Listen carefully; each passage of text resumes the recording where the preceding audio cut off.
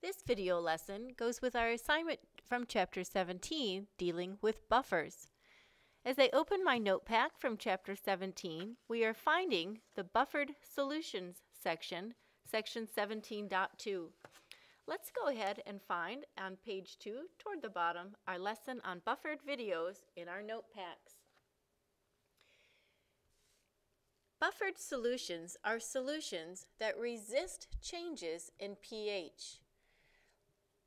A solution that resists a change in pH are known as buffered solutions. Solutions that can have strong acids or strong bases added and not have their pH change have been buffered. We see either a weak acid and its salt, or a weak base and its salt creates a buffer. Notice that I have said they must come from weak acids or weak bases. That eliminates any type of buffered system coming from strong acids or strong bases. And we can make a buffer for any pH by simply varying the concentrations of these solutions. In our question, it asks us to consider which of the following conjugate acid-base pairs would not function as a buffer. Keeping in mind, buffers must come from weak acids or weak bases. So buffered systems must be made from weak conjugate pairs. When I look through our choices, it says HCOOH going to its conjugate base HCOO negative. This is the ionizing hydrogen. It is not one of our 7 strong acids, therefore, yes, this set of conjugate pairs would form a buffer. Bicarbonate ion and carbonate ion are conjugate pairs. They differ by only 1 hydrogen ion. Neither is coming from a strong parent, so yes, that conjugate acid-base pair would function as a buffer. However, nitric acid and its conjugate base nitrate comes from a strong acid. This would not work in terms of functioning as a buffer. So, to answer our question, it's the last one that would not function as a buffered system. Nitric acid is strong and therefore would not work to buffer a solution. Let's consider how buffers work. If a buffer is composed of a weak acid and its conjugate base coming from the first name of a salt, the conjugate acid HX and one of its salt MX. Notice from the last lesson we have a common ion. In terms of a weak acid, it would be the anion. Let's write the dissociation for this weak acid. If HX, representing just general formula for any weak acid, dissociates, it would produce the hydrogen ion and its anion called X negative. If we write the corresponding acid dissociation expression, its products over reactants, we would find that the Ka is found by multiplying the hydrogen ion times the negative X ion all over the value of the molecular form of the acid, HX. Ka represents the ions over molecules, the dissociated over the undissociated form of our acid. If we simply rearrange, solving for hydrogen, naming the same equation, just putting hydrogen equals, so manipulating with algebra to make hydrogen ion, it would solve out to be the Ka times HX all over the X negative. The HX represents the molecular form of the acid, and the X negative represents its conjugate base. We have manipulated Ka equal to H plus times X negative over HX and just solve for hydrogen ion, placing it to the left of the equal, and what happens? We have Ka multiplied by HX divided by the X negative simplifies algebraically our formula. We'll need to flip our page in our notes, so it asks, what do we have? If H plus and therefore pH are determined by 2 factors, We could see the value of Ka playing a role.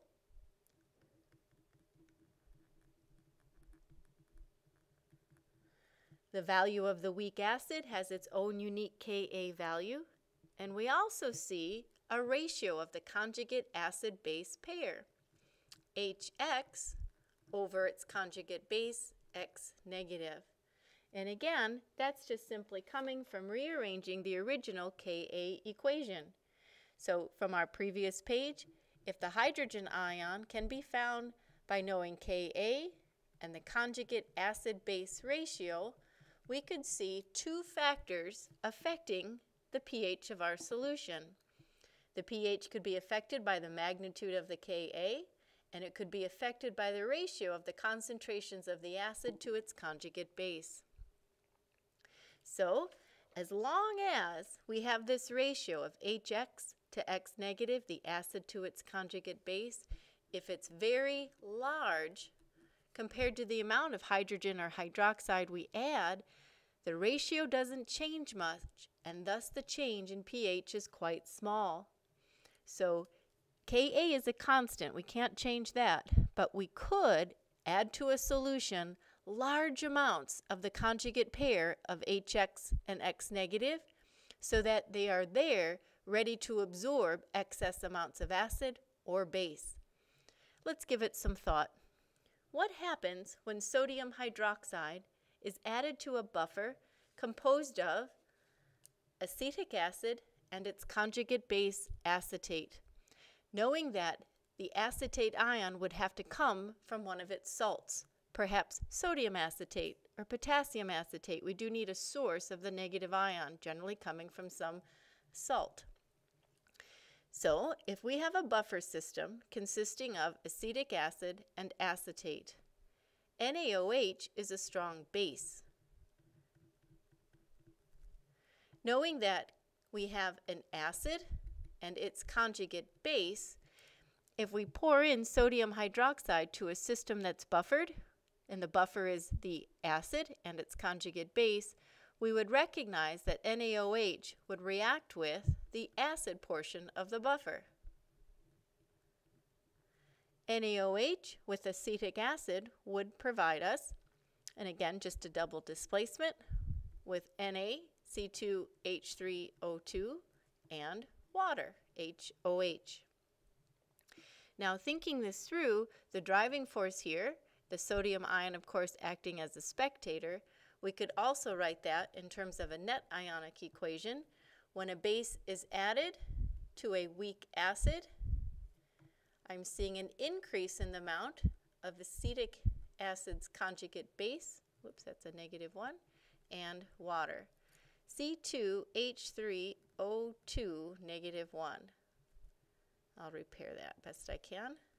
C2H3O2 -1, the acetate polyatomic ion. So all we've done is eliminated the sodium as a spectator. When a base is added to a buffered system, the acid is there waiting to help absorb the excess amounts of hydroxide being added. If I think about this in terms of a bar graph, let's suppose I have equal amounts of the conjugate acid, I'll call Hx, and its base, X negative. And in this system, let's just visualize acetic acid in this particular area and the acetate ion in this area.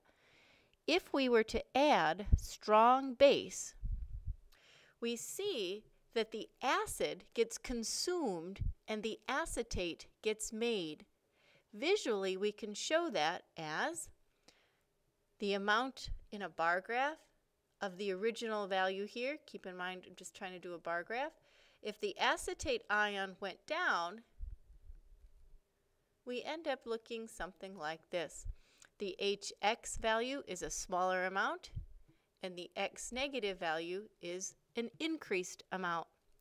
Now what I'm trying to show in a bar graph, the added value of acetate to this region here of the original amount should be equal to the Hx value that has been decreased. That the amount X went up is equal to the amount Hx that was consumed. Adding a strong base created more base and less acid. Let's consider what happens when HCl is added to the buffer. The same buffered system, but this time we're adding acid.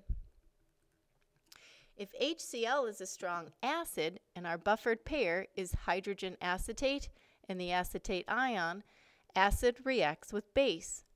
Let's consider HCl, and again, let's just write the net ionic and I'll eliminate the spectator chloride. So HCl will be represented as H+.